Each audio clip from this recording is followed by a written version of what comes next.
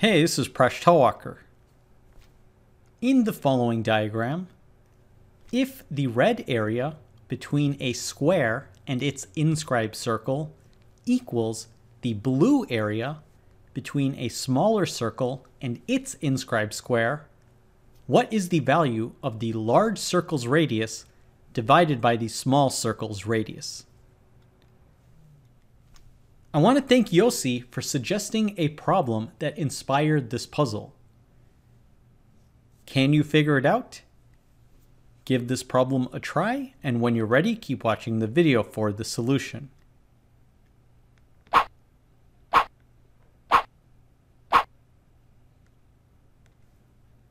We'll get started by considering the red and blue areas separately.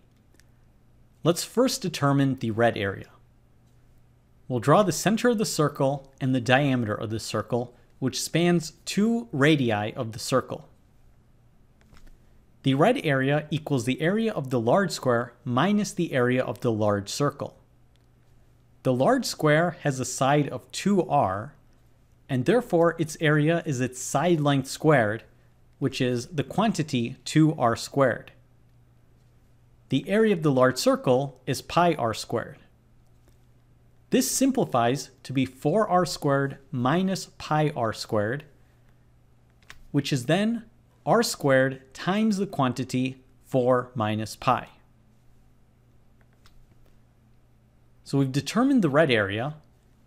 Now let's determine the blue area in terms of the smaller circle's radius. We'll do the same thing. From the center of the circle, we'll draw the diameter that spans across the diagonal of the square. This has a length of 2 little r. The diameter of the circle is equal to the diagonal of the square. Therefore, the side length of the square will be an isosceles right triangle whose hypotenuse is 2r. The square's side length will be r times the square root of 2. The blue area equals the area of the small circle minus the area of the small square. This will be pi little r squared minus the quantity little r times the square root of 2 squared. This simplifies to be pi r squared minus 2r squared, which equals little r squared times the quantity pi minus 2. We now know the blue area and the red area, so we set these two areas equal to each other.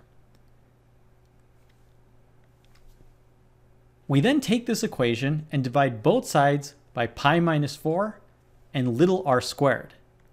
This gives us the ratio of the radii squared, and we then take the square root of each side to get that the large circle's radius divided by the small circle's radius is equal to the square root of the quantity pi minus 2 all over 4 minus pi. And this is approximately 1.153. Did you figure it out? Thanks for watching this video. Please subscribe to my channel. I make videos on math. You can catch me on my blog, Mind Your Decisions. If you like this video, you can check out my books, which are listed in the video description, and you can also support me on Patreon.